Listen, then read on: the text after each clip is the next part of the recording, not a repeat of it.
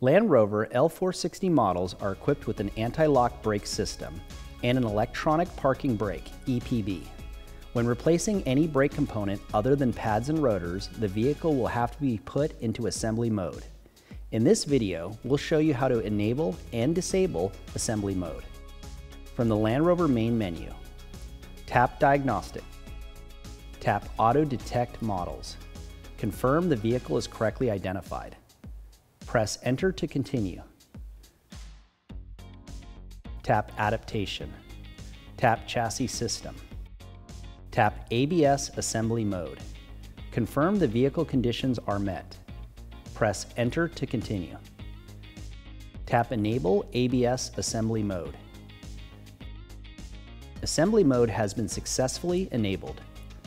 Press Exit to return to the previous menu. When assembly mode is enabled, the instrument cluster will emit a chime, and warning lights will be illuminated.